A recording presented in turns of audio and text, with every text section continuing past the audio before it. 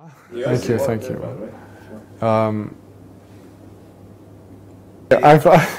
Okay. My name is James. I'm 25 years old.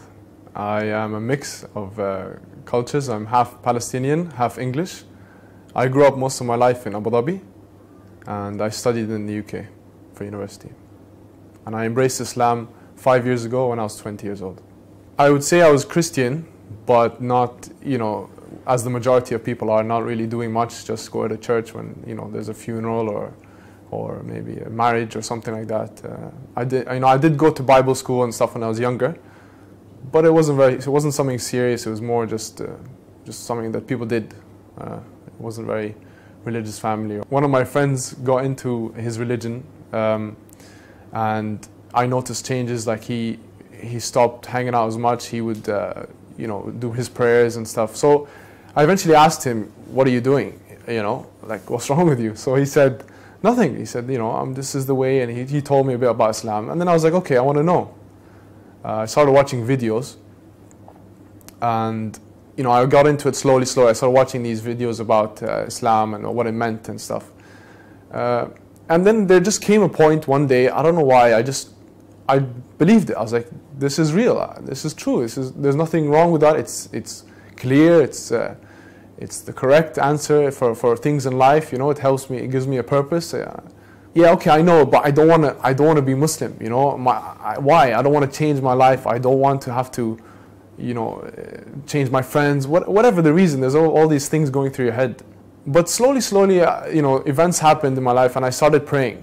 So I decided that, okay, I won't be a Muslim, but I'll pray. I'll just, I'll say, God, just guide me, show me the right way. So I'd wake up in the morning, I'd do a prayer, and I'd say, just show me the right way. I did that for months. I'd wake up and pray without any reason, just, no like particular way or anything.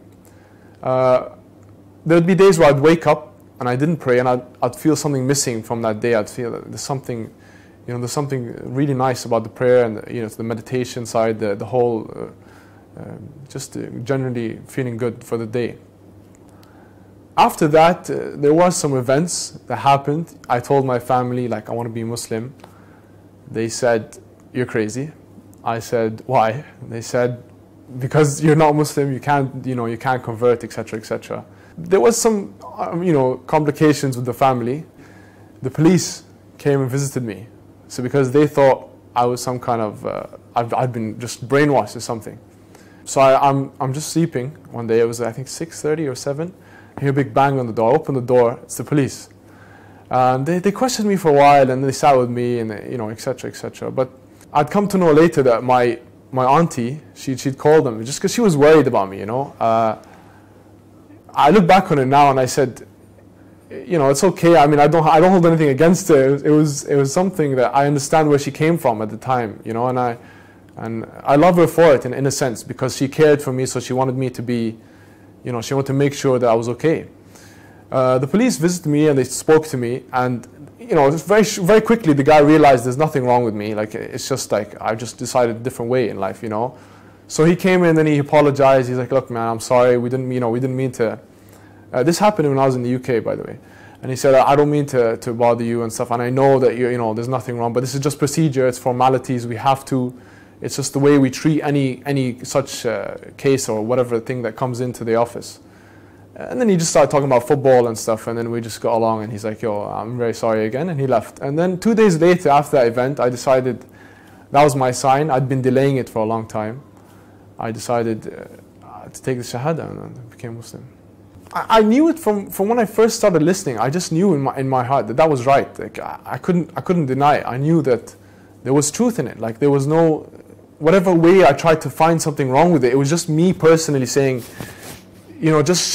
scared. That was it. But there was nothing wrong with religion. It was just me personally finding things that I wanted to just make an excuse, really. And I guess that happened as a result of me delaying. It was just Allah, God's push to say, just do it, just get it done with. Everything in life is hard. You have to go through it, and then you become much stronger on the other side. I had many concerns. Of course, family, friends. They're the major things. Everything else is a bit easier, I guess. you know, like prayer and that. There's no problem with that. You know, obviously family, they don't want to hear these things about you. You know, your friends, some of your friends might say, he's changed, we're not going to be friends anymore. But actually you find that these concerns, they get blown over very quickly, and people move on very quickly, and people actually love you and respect you more after you've done it and you go through that initial tough stage. Yeah, when I embraced Islam, it was different. It was obviously it wasn't like a hallelujah moment, but it did affect me in the sense that, okay, I have a duty now. I should pray. I should do certain things. I should be good to people. It's given me you know, a purpose, a reason to get up in the morning and every day and to work hard, and yeah, it's given me peace. You know, even if stuff goes wrong, you keep trying, you keep going. Yeah, you do have concerns, obviously, of practicing Islam, especially when you live in a Western country like the UK or wherever. You know, there aren't many mosques and etc. But if you stick with the right crowd, you'll find it much easier. If you just hang out with the right people, you realize that it's actually much easier than you put your mind into it. Like people, you know, it's normal. It's the same as anything. You just have to get into it, routine, and it's done. Ask God to guide you and ask Him to give you strength. And if you really want something, whatever it may be, you have to take the steps and you have to move forward and take action so that you can achieve that. You know, I'm sure within a very short period you'll find that it was the best decision you've ever made.